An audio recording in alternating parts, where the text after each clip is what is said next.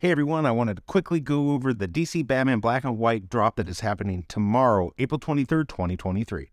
We're going to be getting Frank Miller's interpretation of Batman and the Joker. Just a heads up, this is not going to be a blind box, so you're going to be able to choose which one you want to go for. Frank Miller's Batman is going to have 3,800 editions, and it's going to be 50 gems. The first available mint is going to be number 41. Frank Miller's The Joker is going to have 1,800 editions. It's also going to be 50 gems, and the first available mint is number 41. So should we collect it or reject it?